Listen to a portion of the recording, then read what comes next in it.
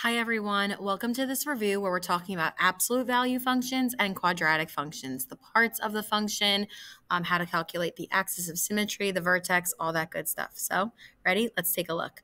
First question, the absolute value function has a vertex of. So, the absolute value function form is f of x equals a times x minus h, close the absolute value, plus k. And when I look at this, the vertex is hk.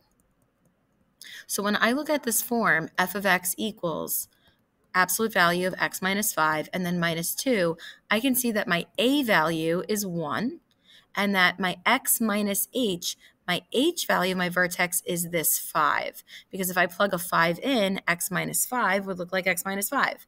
And then my k value is simply the number at the end, which is negative 2. And that's it. That's my vertex, 5, negative 2. Something we should notice is that, hey, if it says x minus 5, that my h value was positive 5. If it says x plus 5, that's what we're going to look at the next problem. It's the opposite sign. So now when I look at the next problem, number 2, f of x equals absolute value of x plus 6 minus 1. Well, the only way for the h value to work, if I plug it into x minus h and I get plus 6, is if the h value is negative 6. Now think about that for a moment. If I go back up here and I say x minus negative 6, would you agree that x minus negative 6 turns into x plus 6? It does. It's really the opposite sign. So then it's negative 6, negative 1. So again, if I see x minus 5 rather, it's positive 5. If I see x plus 6, it's negative 6. But my k value is just true to whatever number is at the end. Number 3, the absolute value function is the transformation from the parent graph. So if I have f of x equals absolute value of x minus 3, I would be able to say, oh, my vertex is at 3, 0. It's 3 because it's x minus 3, so 3 is my h. And then my k value is always the number at the end. You don't say anything. It means it's 0. 3, 0. So h controls the horizontal shift. When h is positive, that means it goes 3 units to the right. If h had been negative 3, that would mean it's going to the left. So because my h is a positive 3, I know it's going 3 units to the right. Now, this next one, also a transformation question. So when I look at f of x equals absolute value of x plus 2 and then minus 6, I can tell that my vertex is at negative 2, negative 6. When the h is negative, that means it moves to the left. So it would be 2 units to the left. Now, I do have two options here that are left 2 units. Negative 6 for the k means it's going down 6 units because k is the vertical shift. If it was positive 6, it would go up 6, but because it's negative 6, it goes down 6. So my answer is left 2, down 6. Number 5, this one, f of x equals 5 times the absolute value of x. So what we know is that the a value, right, there's a bunch of things that happen with the a value.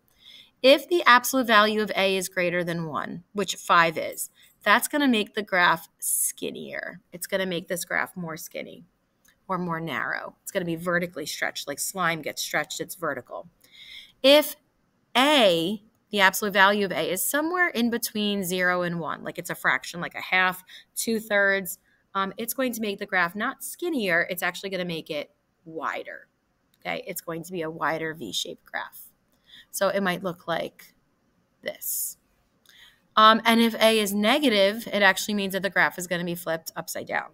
And it can be upside down and also skinny or wide. Depends on what the a value is.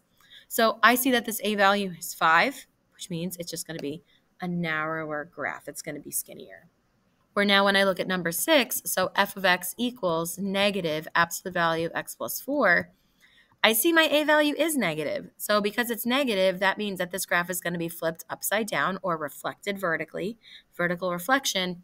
And my vertex is at negative 4, 0. And negative 4, 0 means it would go to the left 4 units, but it's not going to go up or down because the 0 is there. So it's a vertical reflection, left 4 units. Which function is wider than the parent function? Okay, so a wider graph means that the a value is a fractional value between 0 and 1. The only one here that has a fractional value that's between 0 and 1 is the first one. F of x equals 0.5x squared plus 7x plus 4. The fact that that a value is a value between 0 and 1 means that the graph is going to be wider. If a quadratic function has a negative a value, the parabola will be, so if it's positive, the parabola is going to be facing upwards. If it's negative, the a value is going to make the graph face downwards. The axis of symmetry. The axis of symmetry, so when you have a parabola, the axis of symmetry is the vertical line that cuts that parabola in half right down the middle. That's what the axis of symmetry is. It's not the lowest point. It is the vertical line of symmetry for a parabola. It's not horizontal ever. It's always vertical, and it's the highest point. No, that doesn't make any sense. If a quadratic function has a positive a value, so this is actually a graph of a positive a value. Positive a values mean that the graph is facing upwards.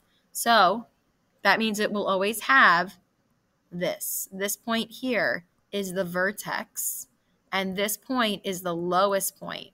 And the lowest point, the fancy word for lowest, is the minimum. So every graph that has a positive a value that goes up is going to have a minimum vertex. It's not necessarily true that it would have no roots. It's not going to have a maximum vertex. Graphs that are upside down would have a maximum vertex. And no line of symmetry? No, every parabola has a line of symmetry. All right, starting at question 11, we're going to look at a few questions, actually question 11, 12, and 13 that all ask to find the axis of symmetry. So the axis of symmetry is the tiniest little formula ever. It's just x equals negative b over 2a. That's it. So when I look at number 11, which says f of x equals x squared minus 6x plus 8, I see my a is 1. A is the number that's in front of your x squared. B is negative 6. C is 8. All I do is I take this formula and I plug those numbers in. So x equals negative, my b is negative 6 over 2 times a. So 2 times 1. Negative 6 is just positive 6. 2 over 1 is just 2. And 6 over 2 is 3. That's it. Your axis of symmetry is x equals 3. Okay, let's look at the next one. Same skill. So this one is f of x equals negative 3x squared plus 6x plus 1. My a is negative 3. My b is 6. My c is 1. The formula is x equals negative b over 2a. So ready? If I plug those in, it would be negative 6 over 2 times negative 3.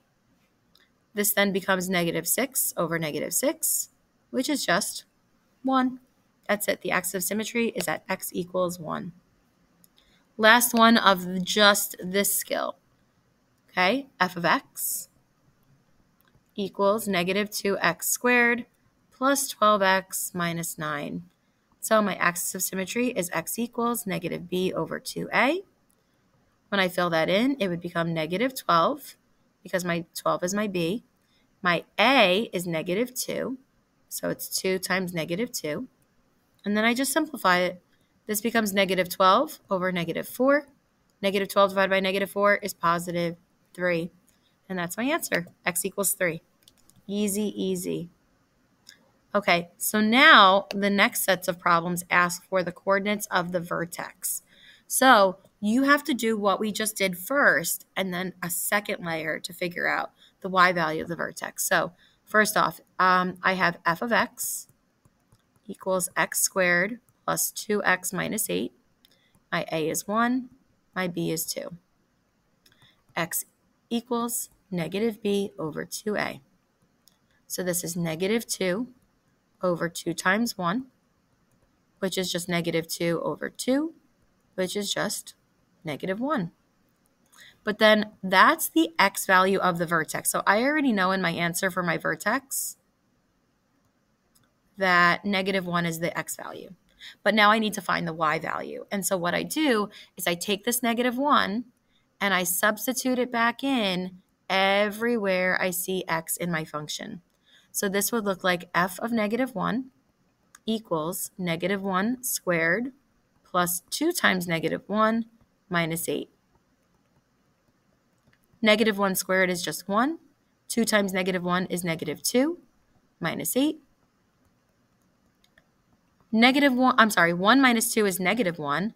Minus 8 is negative 9. When you get to this final step, that's it. That's your vertex. Negative 1, negative 9. Awesome. Let's do that same process for this next one. Okay, so I have f of x equals 2x squared plus 8x plus 6. So my a is 2, my b is 8. I really only need that for my axis of symmetry formula because it's negative b over 2a. So this then becomes negative 8 over 2 times 2. Okay, that's negative 8 over 4, which is just negative 2. So I know right off the bat my vertex has an x-coordinate of negative 2. But I need to find my y value. So the way I find my y is I take this negative 2 and I simply plug it into all 3 places where you see an x.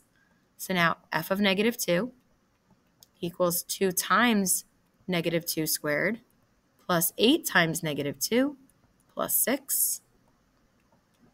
So now I'm still evaluating. So remember, exponents have to go first. Don't do 2 times negative 2 first. Do negative 2 squared first. So this is 2 times negative 2 squared, which is positive 4. 8 times negative 2 is negative 16 plus 6. 2 times 4 is 8 minus 16 plus 6. And my last line of work here. Okay, 8 minus 16 is negative 8. Negative 8 plus 6 is negative 2. So when I plug in a negative 2, I get negative 2 as my result, and that is my vertex. Number 16. The roots are the values of the x-intercepts of the graph. So there are 3 cases for roots. Ooh, not my best graphs. That's okay, though. I'm going to squeeze this last one in here. So roots are where the graph crosses the x-axis. You can have a parabola that's floating above that has no roots, none. You could have a parabola that touches the x-axis once. That's when there is 1 root or 0. And then you can have a parabola that actually touches the x-axis twice, which means there are 2 roots.